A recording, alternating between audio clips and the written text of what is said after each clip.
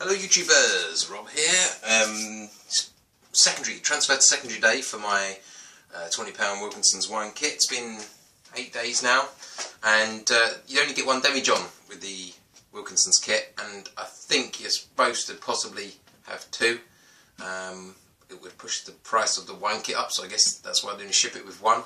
And then they really want you to do the whole process in just one vessel, and then just siphon that then into a bottling bag, and they give you a little box for that to go in. There's a little foil bag in there with the tap, as you'd expect, instead of bottling.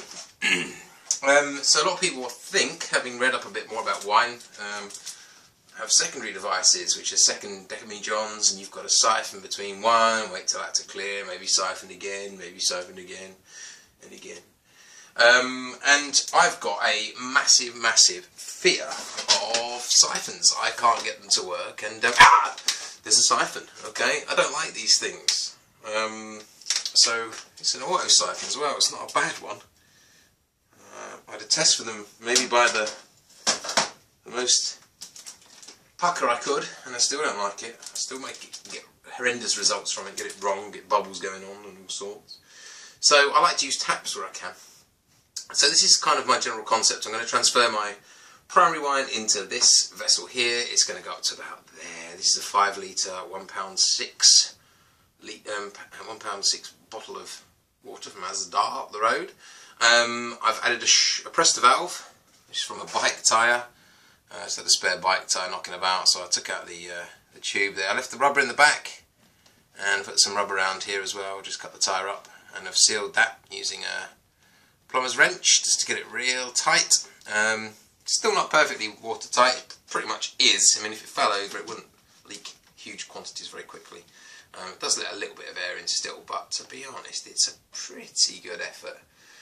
It doesn't necessarily need to hold air fully. So pressure does have to build up here to let the air out, in the same way pressure has to build up in here to let the air out, or the CO2 out, should I say, more than air. So I'm going to transfer into this. I'm going to let this thing do its job. It will do another 10 days. At some point I think I've got to put in some finings or whatever and gunk out and drop out some of this gunk. What I'll do, I will eventually undo this. I haven't quite worked out my timings. When I'm ready,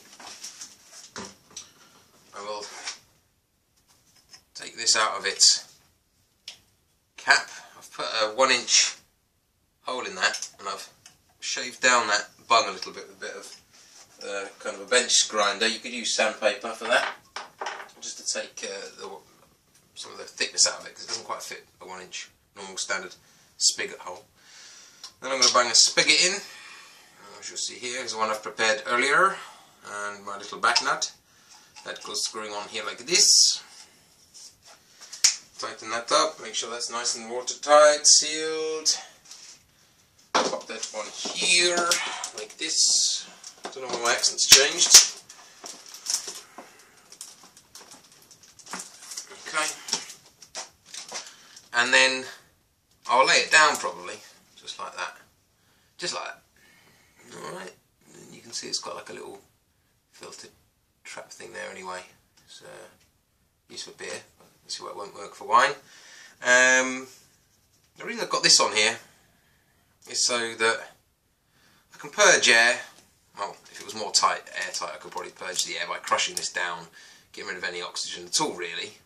But I'm not that fussed about it. I think it would just suck it back in at the moment. I could glue it, but I'm not going to bother.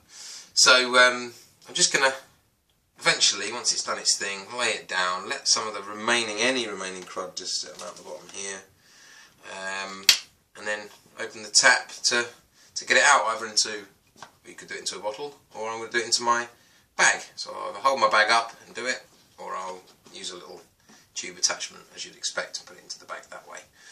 You need to put this valve on, obviously, to stop the vacuum and to stop any back glugging, because otherwise it's just going to glug oxygen back in. Fill your wine up with oxygen, not what you want. So a little spin of the valve, it's just all it needs to let the air come out, and it flows nice and smoothly with no glugs. And that's, I've tested that with water, it worked fine. Don't see why it wouldn't work for wine. Half thinking of putting some kind of cotton wool or some kind of filtering gauze in there as well, just to kind of get rid of any sediment, like fill with sediment possibly. I see these sediment filters and all these things that wine connoisseurs, I guess, would use, and it's my first ever batch. I'm on a budget, you know, I might get it all wrong, the wine might taste like poop, so I don't want to go spending fortunes, but I think that's just a really cost effective way of transferring to secondary, easy bottling process, avoiding the syphons. In the future I might just buy 2 of these bottles and do away with the glass demijohn. If there's any reason why you think I shouldn't do that or couldn't do that or whatever, you think this idea is bound for failure, you've got very little time to tell me this because I'm about to do it anyway, then comment, you know, please add some comments, see what you think. If you think you're going to use this method yourself, let me know. If you think it's a waste of time, let me know, as usual. Thank you for watching. I'm Superman.